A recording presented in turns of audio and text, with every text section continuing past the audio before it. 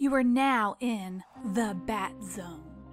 Bats are all around your room right now.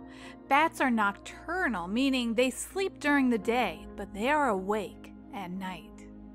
These bats are not normal. They will not sleep or stop flying until you learn some bat facts.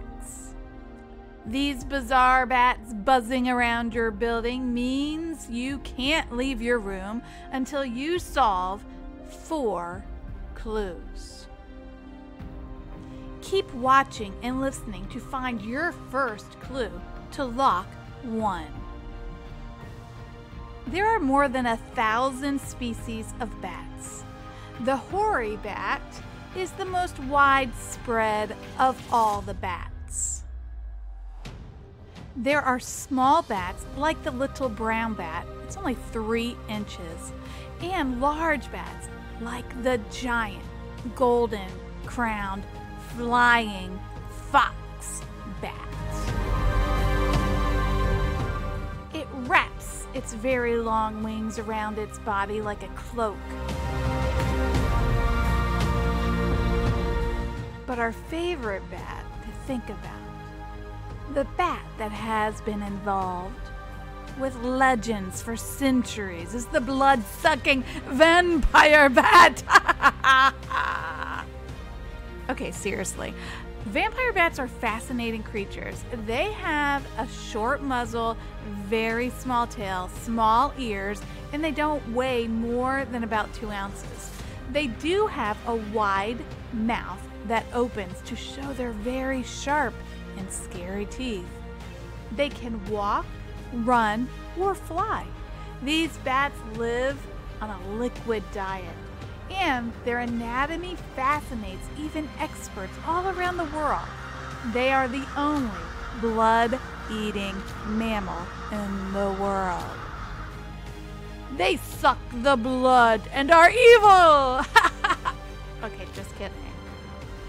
They actually cut a tiny spot on an animal, and then they lick the blood with their tongue.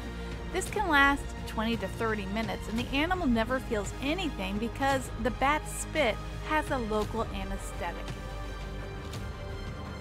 Vampire bats are actually very caring and social creatures. The young is well cared for by the mothers. Even if a mother doesn't return, the other mothers will take care of the baby bat. They share food with each other. If one bat doesn't get enough food from their outings, other bats will share, something that the other species of bats don't do. A baby bat is called a pup. They don't fight for territory. They like to hang out with each other in large numbers. The place where a group of bats live is called a colony. Some colonies have more than 1,000 members. Some only have about 40. They might roost in dark, hollow trees, caves, or even dark buildings. They roost together in the same place year after year. Bats use something called echolocation to find their prey. Echolocation is when objects or prey can reflect sounds. Dolphins and bats use echolocation to find objects.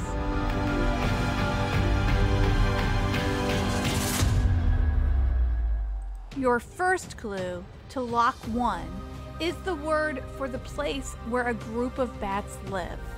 If you don't remember the name of the place, go back and rewatch this video.